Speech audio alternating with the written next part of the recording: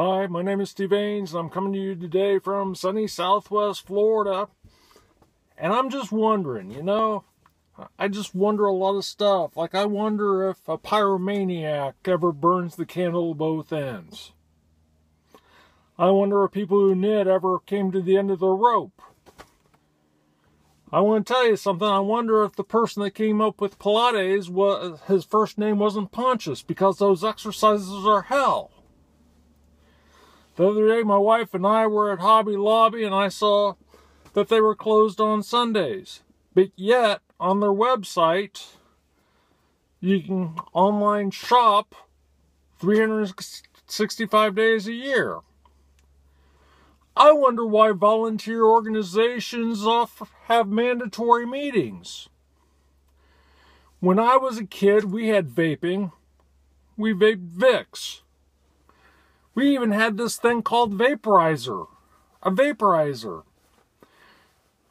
Now, the other day, like I said, I was at Hobby Lobby with my wife, and I saw a product there called Grandmother's Secret Spot Remover.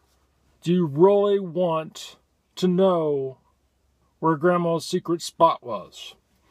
Is that like Victoria's Secret?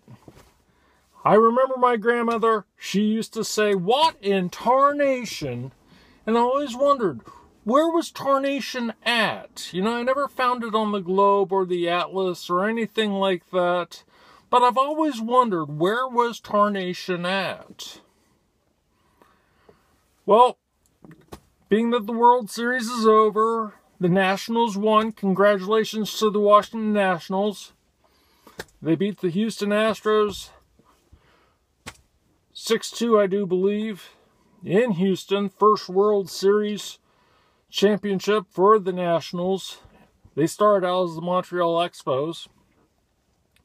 So, it's like, if you like this and any of my other comedy shorts, subscribe to my YouTube channel, Steve Aynes Comedy.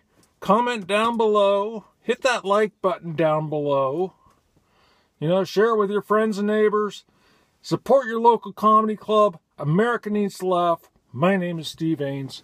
Thank you. Have a great day. Happy Halloween!